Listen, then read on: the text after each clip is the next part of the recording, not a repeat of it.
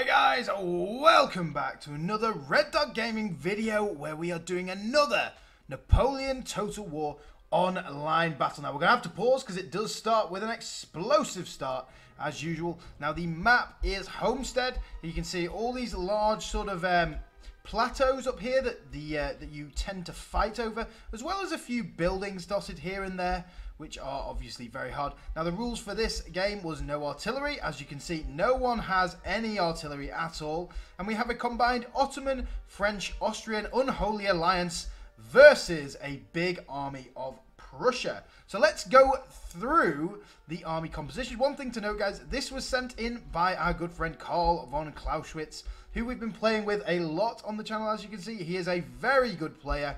And in this battle, he's going to show that once again. So thank you very much for Carl for sending this video in. Without further ado, let's get going with the army composition. So out here on the left, we have the Ottomans, which have 10 Nizam-i infantry. Please someone tell me how to pronounce this. I don't know how to pronounce this. Nizam the first Qaeda infantry, Nizam-i Qaeda infantry, Nizam-i Qaeda infantry, I'm not sure, but 10 of these boys over here. He's got 3 of the Nizam Qaeda light infantry. He has 3 of the mounted Nizam Qaeda mounted riflemen, which are awesome, and 2 of the glorious Silatar Guard. Look at these boys, ready to go. Very strong cav unit there, and he is led by Ibrahim Basha. So he doesn't have a standard general's bodyguard, so he should have a stronger general than usual. Now Carl in the middle with the French, of course, as we always know. He has many chevaux légers lancers, 3 chevaux légers lancers, so not going with a full chasseur à cheval horses this time, cavalry. So 3 chevaux légers lancers and 3 of the chasseur à cheval. There they are, the very OP, very strong unit. He has 3 of the standard chasseur. Look at the glorious light infantry of the French over there. He has 1 Polish Legion, fantastic unit, especially in melee. How many Swiss foot? 4 Swiss foot, which is another really good, strong line infantry unit. And he has 1 Old Guard, the glorious boys ready to go into action. Look at them, there they are. 1 of the Young Guard and 1 of the 18th Regiment d'Infanterie de Ligne called the Brave, Le Brave. Now, over to the Austrians on the far right flank, if we are looking this way. And the Austrians have 3 German Fusiliers. Here they are. Glorious boys. 2 Hungarian Fusiliers with the blue pants. He has 1 of the Archduke. Where are you? Where are you, pretty boys? Here you are. Archduke Charles Legion. Very elite infantry. 1 of the 47th Czech Regiment. Another very elite unit. And 1 of the 1st Regiment, the Emperor's Own. The glorious Austrian Guards. Very strong units there as well. He has 5 Grenzers, so 5 light infantry in this one. Brown and blue is their colour scheme, which, not gonna lie, doesn't go together very well at all. But what can we say? And 6 of the glorious Lancers, the Uhlans. And he himself is led by Joseph Alvinci. I believe you pronounce that way, but I'm probably wrong again. And over here we have the giant Prussian army. Now this one to note is not led by a general. The foot guards are actually the general's unit. We're just going to add all the Prussian units up together, guys, to in the sake of time. Otherwise it would take forever. So we have 8 of the Prussian Fusiliers as lights across this whole army. We also have 4 of the very elite Silesian Schutzen, a very elite rifle unit, and they actually look fantastic. Very nice indeed. He has 19, well not he, all 3 of these guys have 19 musketeers combined. 19 of the standard musketeer regiment. 6 foot guards between them. I believe they have 2 each. And there is 1 8th Life Regiment in this army over here. Here they are. Glorious, boys. Very good elite infantry regiment again. Not quite as fancy as these boys with their pom-poms on their helmets, on their shakos, but, you know, pretty cool nonetheless. There is one other infantry regiment that you don't normally see, and that is the 1st East Prussian Grenadier Battalion, which is very weird. You don't normally see Grenadiers on the multiplayer map at all. So he has 6 Lancers in here somewhere. So here are some of the Prussian Lancers. Very nice indeed. There is a Freikorps, Lutzko's Freikorps, very much militia hussars, basically. 1 Life Hussars, elite hussars with the Brandenburg skull upon their caps, which is fantastic. Very nice indeed. How many normal hussars? 3 normal of the normal hussars. Here they are. There they are.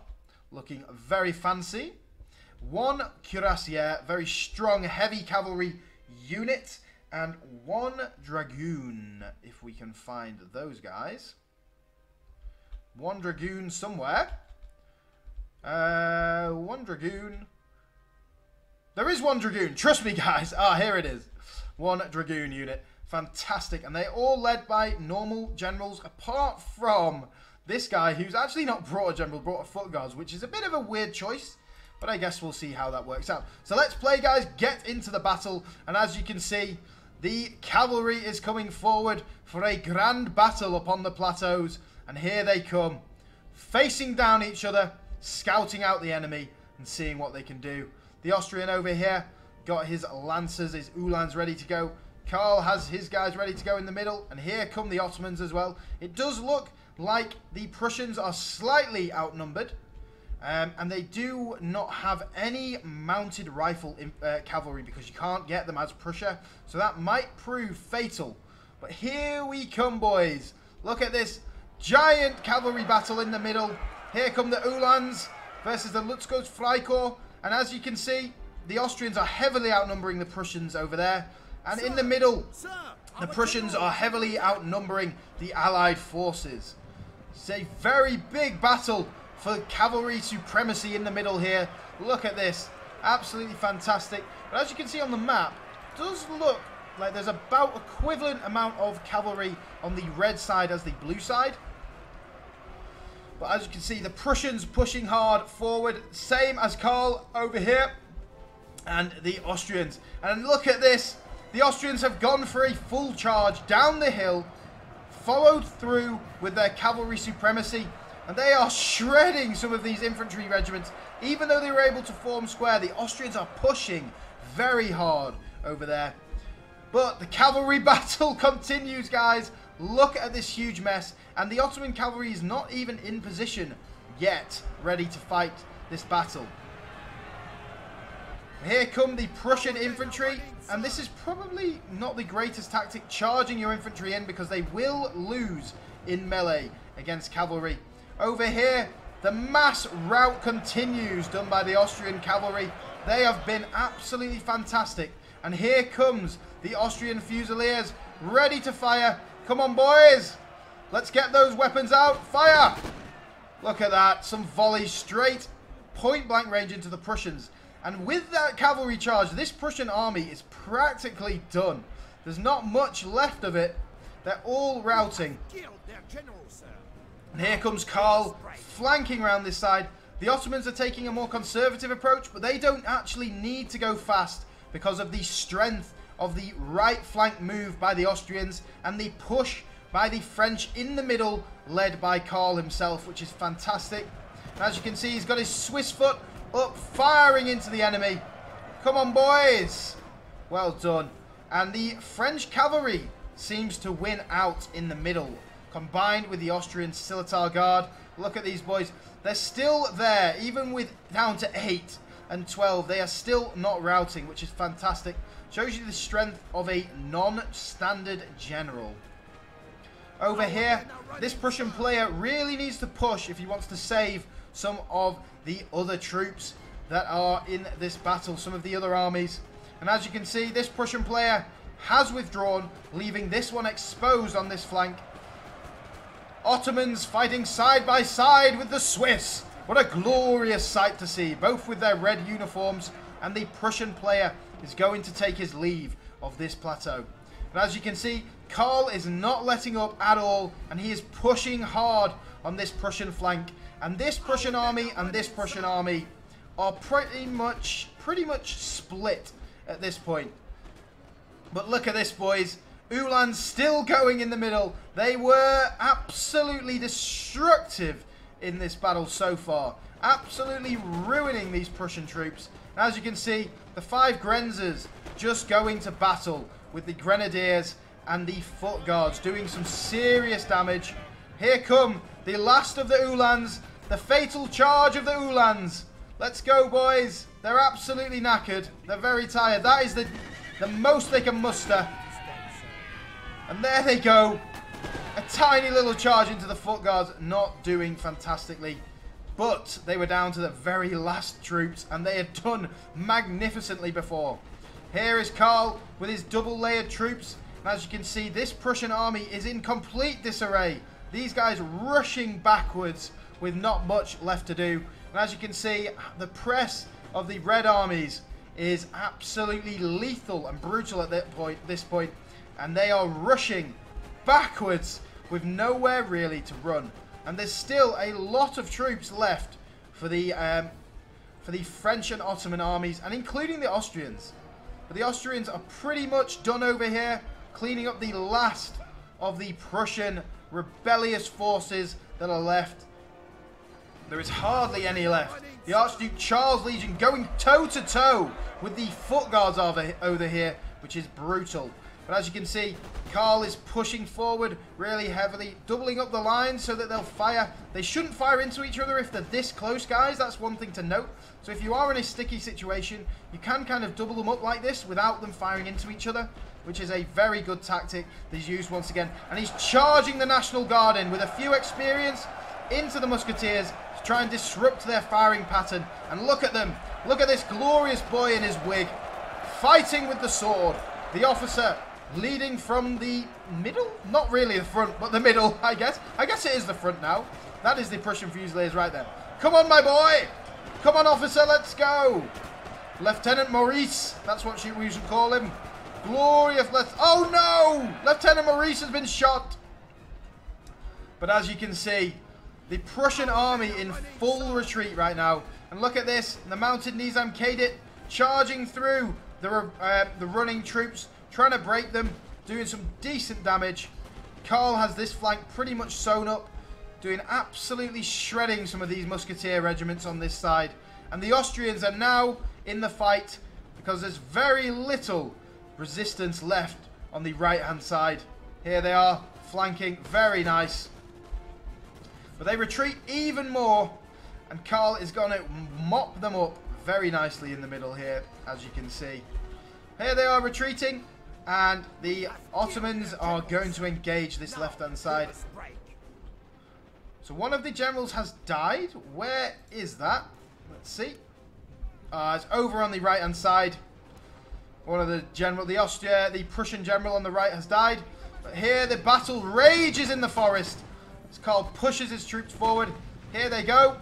The Young Guard marching forward, ready to fire upon the Prussians one more time, or to charge maybe. We'll see. Here they go. One final push. And you can even see in this Prussian army has itself become kind of disconnected from this side. And Carl is using that to his advantage once again to try and flank them over here, which is a fantastic move. Pushing into the side of the Foot Guards, a very elite regiment as well, which will do damage if not suppressed. But this is the Old Guard, the most glorious of regiments in the whole French army and the whole Napoleonic era, probably. Young Guard retreating, but here come the Polish Legion, a very decent regiment in melee. Not quite as good as the Foot Guards, but as a normal line unit goes, a very decent regiment. And as you can see over here, the 8th Life Regiment taking serious damage as they try and fight through this one. Here we are, boys. Fire! Fire against the impending doom that comes to you. But there isn't much of this left-hand flank Austrian army. They are trying to flank around this side, but at this point it's pretty much futile. Look at the hordes of Austrian troops flooding across the gap, ready to fight. Here they go. More melee going on. Where is this melee fighting? More Polish Legion fighting amongst the trees of the Homestead. I believe the Homestead's an Italian map. So these are Italian trees. Fought over by the French and the Prussians, the Ottomans and Austrians, which is interesting. Austrians have probably got the most right to be there out of anyone. Here they go. The foot guards are going to break eventually at some point, boys. Very nice. As you can see, Carl has managed to push all the way through with this Swiss foot, doing some serious damage on these boys, and absolutely crushing the Prussian centre, which was amazing. Some great work once again. All that's left is this tiny unit of foot guards. They're going to go for a final fatal charge. Come on, the Swiss foot, you can do it. And there they go. They don't want part of the action anymore. And here comes Carl on the flank of the Prussians, ready to defeat this final Prussian army. The Austrians moving in behind as well, but there's so many troops left. So many troops left on all sides. The Carl's alliance have done an amazing job. An amazing job. Crushing them. Crushing the enemy. Fighting and originally winning the cav charge. And I think those Austrian Uhlans did an amazing job over there. The cav in the centre absolutely crushed the enemy cav and basically stopped their advance dead in its tracks while awaiting to come around this side and pile on the pressure. Here they go. The final, look at this Swiss foot, 25 of them. Glorious Swiss foot regiment. We'll call them the brave, the bloody, whatever you want to call them. But they go for the final charge, down to 16 men. That is unbelievable. Followed by the Young Guard, the glorious Young Guard of France, routing those Prussian musketeers. And across, even the general of the Prussians, the foot guards. Where is the general? Let's see. Is he dead?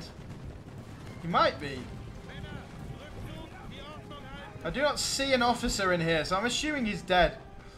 But yeah, the final Prussian units falling to the combined might of the Austrians, French and Ottomans. What a glorious battle though, guys. A glorious 3v3 fought across the whole Homestead map. And it's interesting to see Homestead. You don't really see it that often. And you don't really see a battle without artillery that often. The final musketeers in square formation. Hold, boys! Hold! For king and country!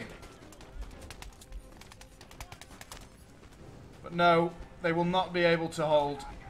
There's a couple of units left over here, but not much. And here come the Grenzer spam. The 5 Grenzer regiments, ready to do some damage on that foot guards. Here it goes, Ibrahim Basha personally chasing down the troops. There they go. I don't know why he's running them away, because, you know, he's not going to win the battle anymore, is he? There they go, dying. And the Prussian Fusiliers, the last one. Here comes Carl's general. Come on, Carl. The final blow, fittingly, goes to Carl. Fantastic. What a fantastic battle again, guys. And how many times can I say fantastic and glorious in one battle once again? Well, look at this. Let's look at the stats.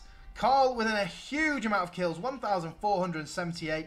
The Austrian had a huge amount of kills as well, but very few losses, crushing the Austrian on that flank.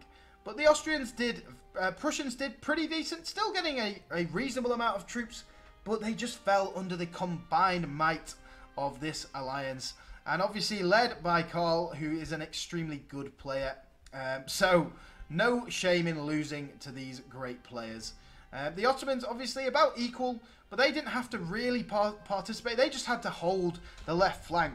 So sometimes, you know, the stats look different. Like the stats don't look as good as you think they are for a winning army. But the Ottoman player didn't really have to go in and make too many kills. They just had to hold the left flank and wait for the Austrians to come around the flank and Karl to crush the middle, and they were good. But let's have a look at some of Karl's troops. This young guard, 169 kills. Old guard, 135. That is amazing. Swiss foot, 135. Polish Legion, wow, some really good stats there from some of those troops. Some of the just standard troops doing some really decent damage. But guys, let me know what you think of this battle. I thought it was epic. A great 3v3 on Homestead. Please let me know how you thought it went. And give it a like, give it a thumbs up, give it a subscribe. That would be amazing. It really helps the channel out. So thank you very much for watching, guys. It's been a pleasure, as always. And I'll see you again on the next video.